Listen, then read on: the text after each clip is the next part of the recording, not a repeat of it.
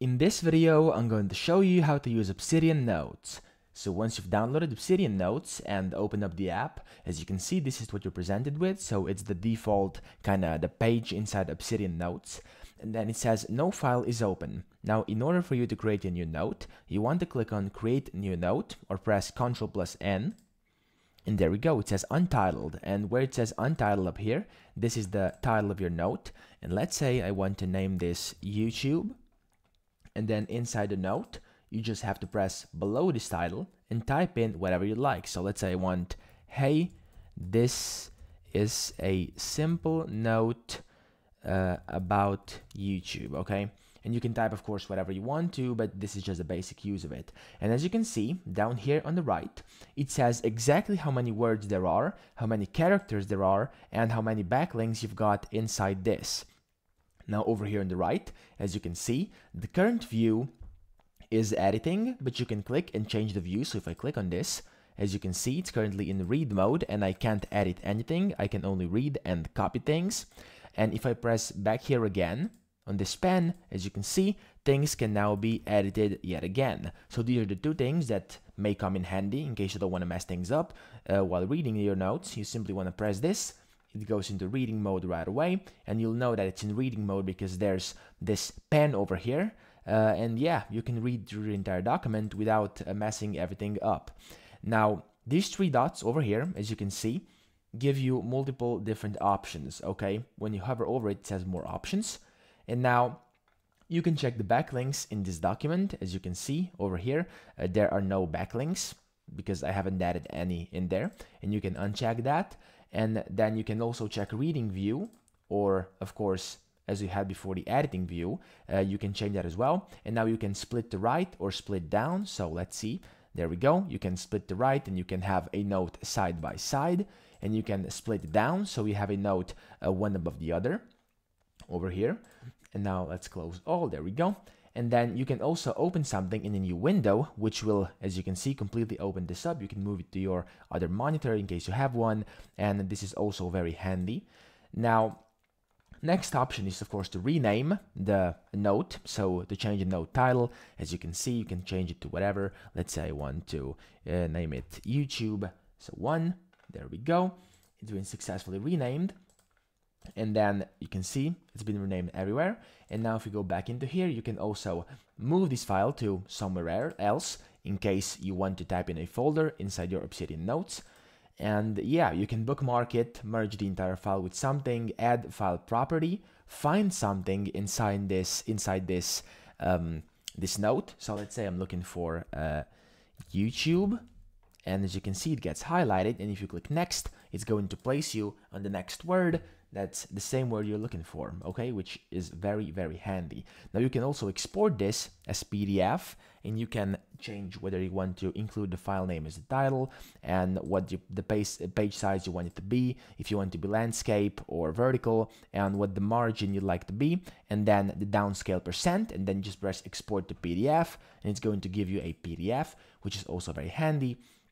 And there are more or different things over here. You can also open linked view and copy Obsidian URL, delete file, and things of that nature. These aren't as frequently used as these above here, okay?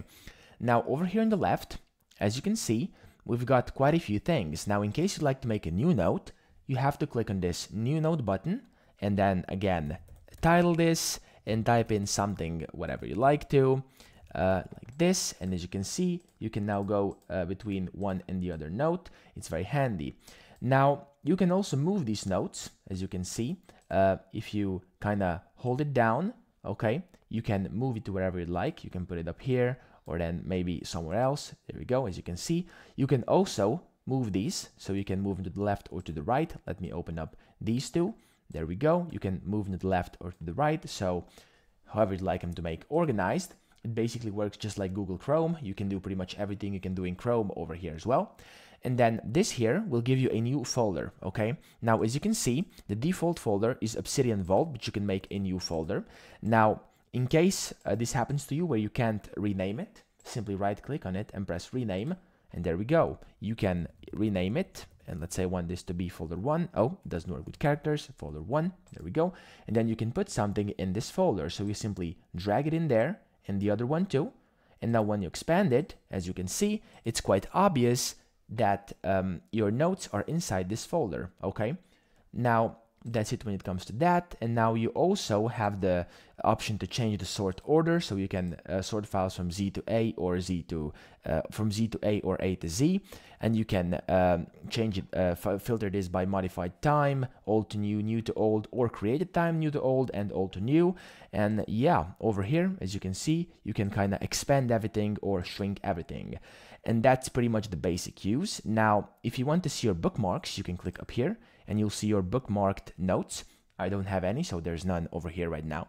And you can also search for notes by clicking on the search icon and then searching something you're looking for. Now, of course, going to files over here will give you the access to all your notes. And now here on the left, you can open up the quick switcher, which allows you to quickly find or create a note, as you can see. And then you have this open graph view, where you can kind of see the graph of all the notes you've got, which is kind of neat to see. You can move these around and then kind of swirl them over and things like that. And then you can also see the groups in here, and you can make groups if you like to, and then kind of make filters and filter these by different metrics. And then over here where it says forces, you can link, force, center, repel, or link. And then over here where it says display, you can adjust the node size, as you can see, and yeah, link thickness and stuff like that. Text, fade, threshold, there we go. Now, you can also put in arrows if you'd like to or not. It's totally up to you, so we can customize pretty much everything. Now, you get this by simply clicking this Open Graph Settings, and if you want this time-lapse animation, you simply want to click on this, and you'll get a time-lapse animation once you have a lot of notes in here, okay? Now, the next thing over here is create a new canvas, okay? You can create this canvas by simply kind of dragging, so you can drag from below or double click, so you can space plus drag the pen, or Ctrl press scroll to zoom. Now, you can simply type something in here. Let's say I want to type in hey, hey, and that's it. And you can, yeah, move this around and then zoom it in, zoom it out. As you can see, it's quite nifty, okay? It works very, very well. And you can also add different cards in here, just like this. You can make in different sizes, delete them, stuff like that. You can drag a note from your vault. Let's say I want this note, and just kind of move it around as you like. So hold it and then move it around. You can snap them as well. And yeah, it's just overall a great thing to have. Now we can also drag the add media from Vault, but I don't have any media in there, so I can't do this right now. And then you also have daily notes, which automatically creates a note for the current date. So this is today.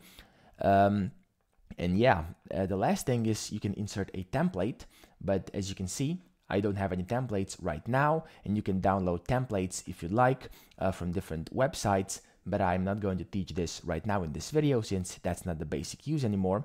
And yeah, here's the command palette where you can execute different commands inside Obsidian Notes. And then down here, we have a chance to open another vault. We can get help or go into settings where you can change the editor, the appearance, hotkeys, and stuff like this. So this is the basic usage of Obsidian Notes, and I hope this video helped you out.